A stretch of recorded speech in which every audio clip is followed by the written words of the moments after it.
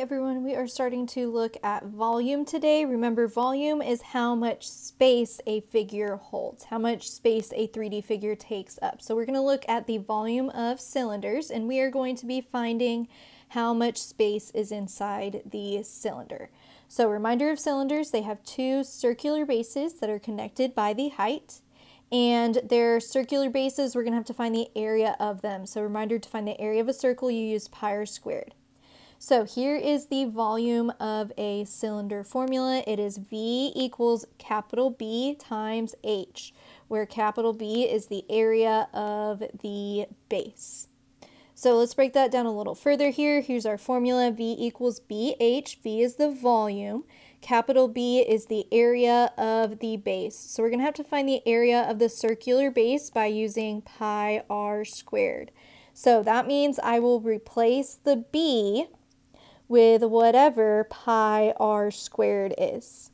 And then I will multiply it by the height of the cylinder, which remember is the distance that connects the bases. So let's look at those a little bit closer here. Capital B is our area of the base. So I'm going to find the area of those circles.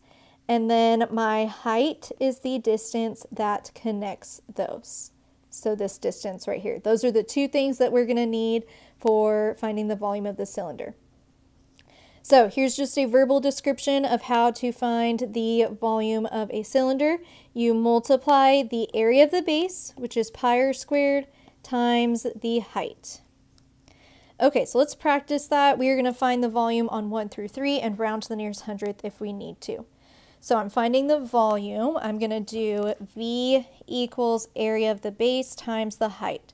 So I will need the area of the base and I will need the height. So let's shade our bases, which are the circles, and then circle my height, the distance between them. So the height is 11.5. And now I need to find the area of the base by using pi r squared. So I'm going to do 3.14 times my radius of 2.3 squared. And 3.14 times 2.3 squared is 16.61. So now I have everything I need for my volume formulas. I have the area of the base after doing pi r squared, and I have the height, which was 11.5. And I just multiplied those together. So the area of the base is 16.61 times the height, which is 11.5. So 16.61 times 11.5 is 191.015, so that'll round to 0.2 millimeters squared. Okay, number 2, same thing, I'm finding the volume, so I will do V equals BH. I will need B, the area of the base, and H, the height of the prism. So my area of the base, I'm shading it, I'm shading my bases, and then my height is 3. So now let's find capital B, area of the base, by doing pi r squared. They gave me the diameter, it's the whole way across, I just need the radius, so I'm going to divide it by 2 to get the radius, which is 7. So to find area of the base, I will do 3.14 times 7 squared. And 3.14 times 7 squared is 153.86. So now I have area of the base and I have my height, and I can just multiply them together to find my volume. Area of the base was 153.86 times my height of 3, and 153.86 times 3 is 461.58 centimeters squared. Okay, number 3, same thing, I'm finding the volume.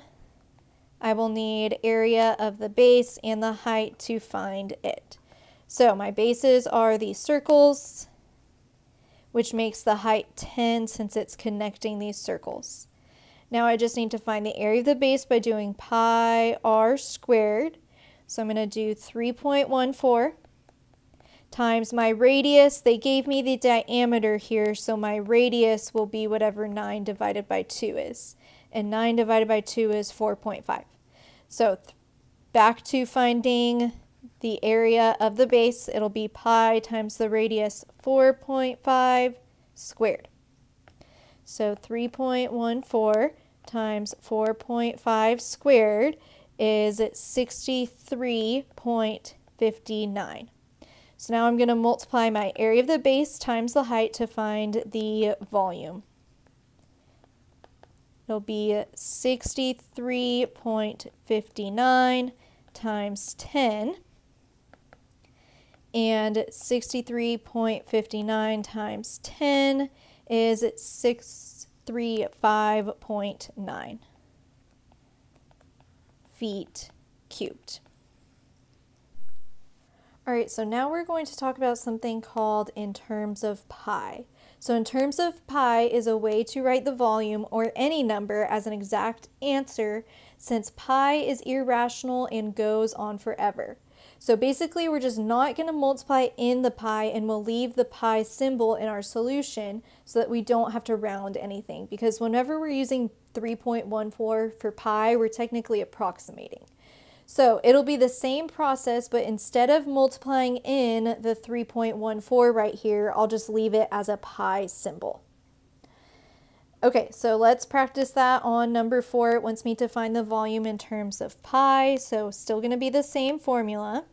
I still will need to find the area of the base and the height and multiply them. So here are my bases. And here is the height. So the height is 8.1. Okay, they gave me the diameter. I'm going to divide that by 2. And 3.5 divided by 2 is 1.75. So there's my radius. Okay, so area of the base is pi r squared. So I'm going to find the area of the base, but I'm doing it in terms of pi. So instead of writing 3.14 for pi, I'm going to leave the pi symbol, and then I'm going to do times 1.75 squared. So now in my calculator, all I'm going to put is 1.75 squared to get the area, and then I will just stick a pi symbol at the end. 1.75 squared is 3.0625. And then I'm going to stick a pi at the end. So now I have my area of the base as an exact answer since I have pi in it. And then I have my height. So now I'm able to find the volume by multiplying them. So V equals BH. My base was 3.0625 pi times 8.1. And now I just multiply the numbers, and I'll stick a pi symbol at the end. So 3.0625 times 8.1 is 24.81. I'm going to round it. 24.81 pi.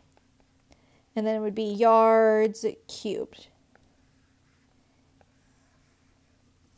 Okay, let's look at number 5. Again, I'm going to find the volume in terms of pi, so I'm going to do V equals BH. I'll find the area of the base in terms of pi and the height, and then multiply them together. So here are my bases, and that makes my height 21 since it's connecting them. So now I'm going to find the area of the base by doing pi r squared. I'm doing it in terms of pi, so I'm going to leave in the pi symbol. So I'm going to do pi times my radius of 3.2 squared. And now in the calculator, all I put is the 3.2 squared, and I'll just stick a pi symbol at the end. And 3.2 squared is 10.24. So the area of the base is 10.24 pi. So now I have the area of the base and I have the height, so I can find the volume by multiplying them together. So I'll do 10.24 pi times the height, which is 21. And I'm just going to multiply the numbers together and stick the pi symbol at the end. So I'm going to do 10.24 times 21, which is 215.04 centimeters cubed. Oh, I forgot the pi symbol. That's something that people do often. Don't forget to put the pi symbol whenever you do it in terms of pi. So it is 215.04 pi centimeters cubed. All right, let's look at number 6. It says a cylinder has a diameter of 14 feet and a height of h feet. Which equation could be used to find V, the volume of the cylinder? So remember, the volume of a cylinder is area of the base times the height. The area of the base is pi r squared, and then we just multiply it by the height. So if my diameter is 14, that means I would divide it by 2 to get my radius. So my radius is 7. So if I were to replace the radius in here with 7, the new formula would be pi times 7 squared times the height. The one that matches that is A. Let's talk about why the other ones would not work. I do not square the height in the volume formula, so that's why this one doesn't work. And then on these two, they're just trying to trick you. They gave you the diameter, but we know we use the radius, not the diameter, to find the volume of a cylinder. All right, number 7, the inside drum of a washing machine is shaped like a cylinder. It has a diameter of 3 feet and a height of 2.5 feet. Find the volume of the washing machine rounded to the nearest hundredth. So I will do V equals BH. I will need B, the area of the base, and H, the height. Well, they told me the height, it's 2.5. And then area of the base, I will do pi r squared. They gave me the diameter, it was 3. I divide it by 2, and my radius is 1.5. So to find the area of the base, I will do 3.14 times 1.5 squared. And 3.14 times 1.5 squared is 7.065. So now I have the two things I need for volume. I have area of the base and the height. So volume will be 7.065 times my height of 2.5. And 7.065 times 2.5 is 17.66 feet cubed.